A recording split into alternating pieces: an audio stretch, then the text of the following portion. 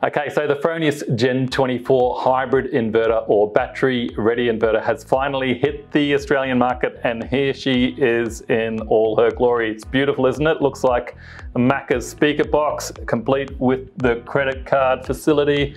I'm loving it.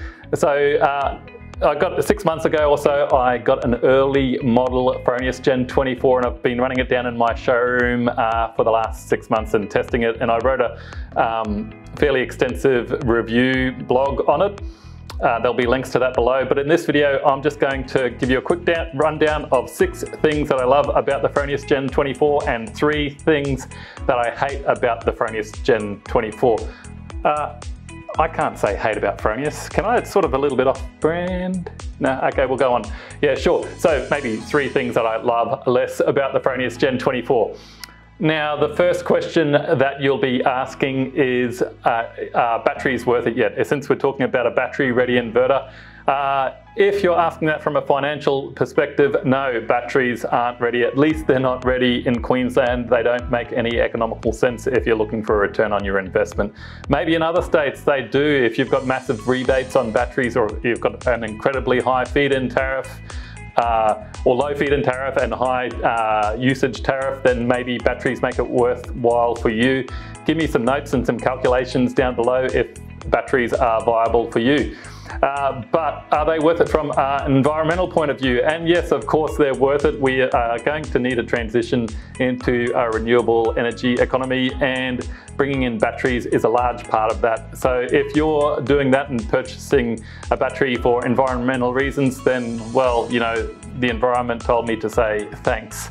And if you're buying a battery purely for backup, let's say you've got an unstable grid and you don't like having blackouts all the time, or even if you think 10 or 15 grand, heck, that's worth it so that I never have a blackout in the next 10 or 20 years, then batteries are a great idea, and especially the Fronius Gen 24, which I'll get into later, why it's probably the pick that you might want to go with. But let's get into the 6 things that I love about the Gen 24. And the first thing relates to batteries. Well, it relates to not actually having a battery. It's batteryless backup, I call it, or Fronius call it PV point. So you can have power in a blackout without having a battery.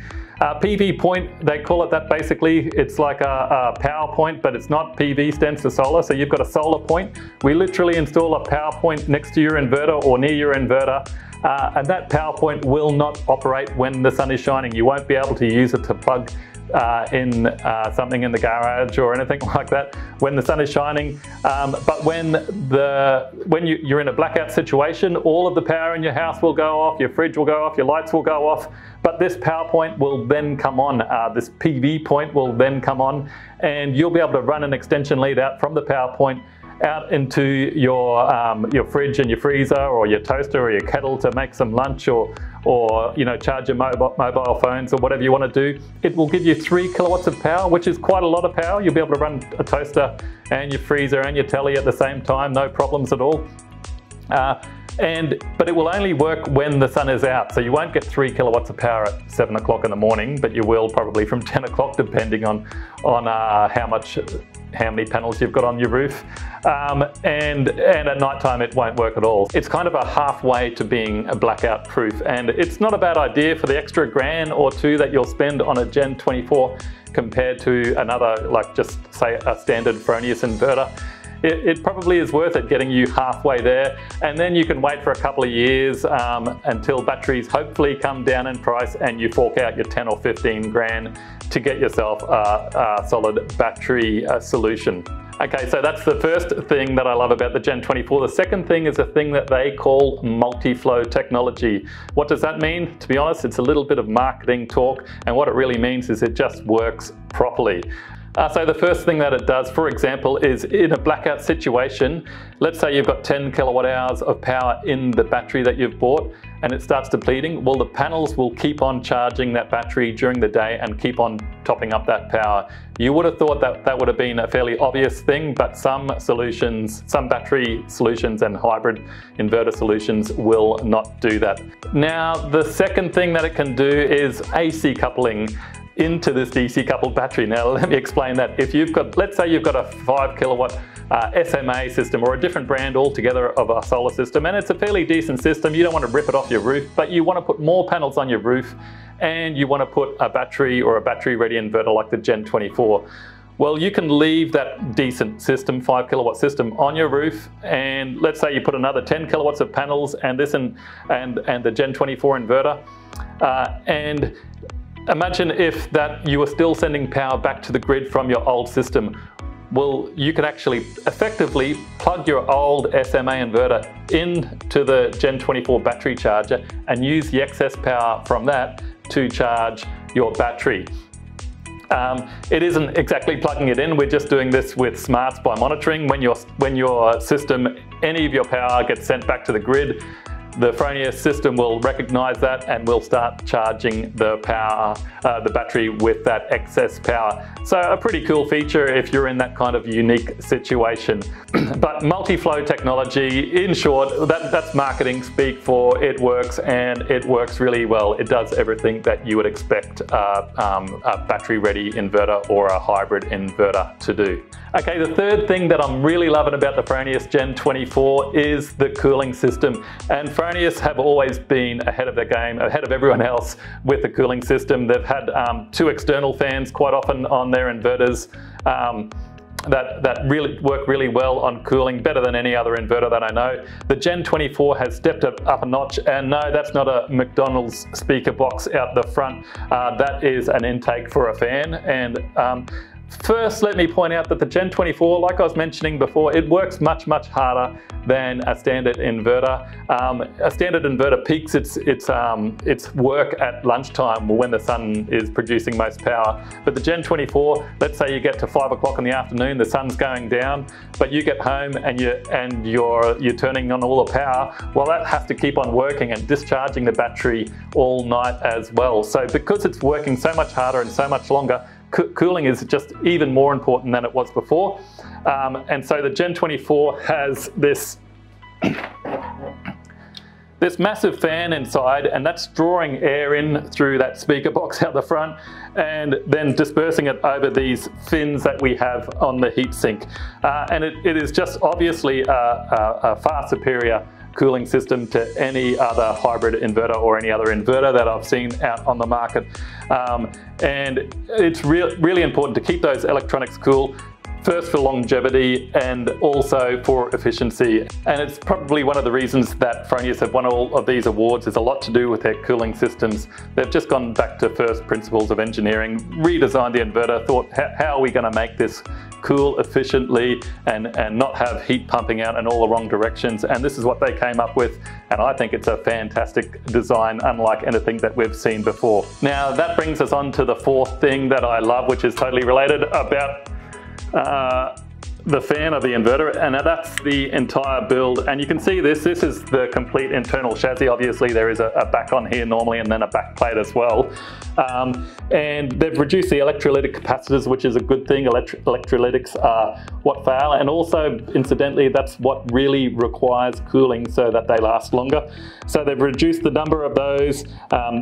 This is all part of the heat sink, which has our inductor coils sitting up inside, and how they've separated those separately, all part of that massive alloy heat sink that attaches to the front, which is cooled ridiculously well. Just the fact that they've oversized it, so they haven't tried to cram this into some little form factor, but there's heaps of room there for air to circulate with these 2 extra fans. These little tiny internal fans that we have here is normally what you only have one of those on an inverter, and you don't have that external cooling system. If we swing her around again to the front, we've got these, that's the data manager card, which comes separate, so that keeps all your data if we have to replace the system. But your spring connected terminals here are just going to make it so much easier for the installer, but it's also going to reduce the chance of any kind of poor terminal connection there. Back entry, installers are going to love that. If you want a neat install, instead of having conduits coming down from underneath your inverter, you're now allowed to drill back into the back of the inverter, into your block wall, and then having your conduits coming up. That can't happen in all systems, but if that's where you're mounting your inverter in a place that we can do that, then it's going to work really well with this inverter. It's just everything about it. There's a DC switch on the front. The touch sensor on the front I've found works really well, and the way that that reconnects to Wi-Fi is a really good feature of the Gen 24 as well. I've pulled a lot of inverters apart in my time, and this inverter here is just head and shoulders above any other for the build quality. I'm loving it. Now, what I mentioned, your data manager card down here, and when you put the cover on there, you've got these little lights and a little touch sensor that you just tap your finger over, and that's what controls reconnecting it to Wi-Fi or programming the inverter. And you've just got a couple of lights here that tell you it's running. They don't have a screen on the inverter. I used to complain a lot about that. Fronius pointed out to me, I think, a good point, that if you've got a hybrid inverter, the inverter that's doing all the work of charging a battery, you really want to have decent monitoring. You really want this system connected to the internet so that you can have the proper, the real McCoy of monitoring. And grandma, if you can't do that, then probably don't buy yourself a hybrid inverter. But anyway, once you have it connected to the internet, that brings me to the next point that I love about the Gen 24, and that is the Fronius monitoring platform called SolarWeb. Now that's not unique to the Gen 24 inverter, but I've done this video on how to use the Fronius SolarWeb monitoring. A link will come here. I really love it. It's sometimes glitchy, and we find sometimes it goes down, and you know, with the server, we've got server issues or data's not displayed properly. It doesn't happen too much. It happens enough to annoy installers from time to time. But it's a really, really good system. It's really good for visual for the customer, for the end user, and it is really in-depth for the installer or the technician that's trying to fault find a system as well. So I'm really loving Fronius SolarWeb. They're coming out with a new app soon that I've just checked the beta testing for, and it is a really, really nice app and a really user-friendly interface on that as well.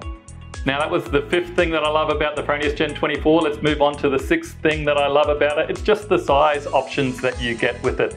Now, hybrid inverters are not a one-size-fits-all. It really depends on your load profile, how much power you're using at night, how much power you're using during the day, and how many solar panels can you fit on the roof. And it's a fairly complicated thing to work out and to do properly, and not to waste money on a battery that you're never going to use, or not to undersize the battery so that it doesn't really do the job of storing your excess power or keeping you running through the night or through a blackout.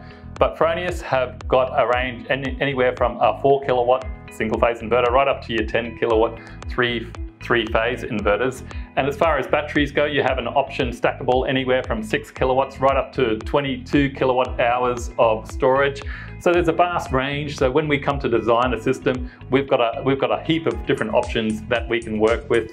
And that flexibility that Fronius have allowed us with this Gen 24 range is going to make it really easy to design a system that's going to be perfect for your needs. So that's the 6 things that I love about the Fronius Gen 24, but it leads me on when we're talking about batteries to the one thing that I hate the most about the Fronius Gen 24, and it is the battery.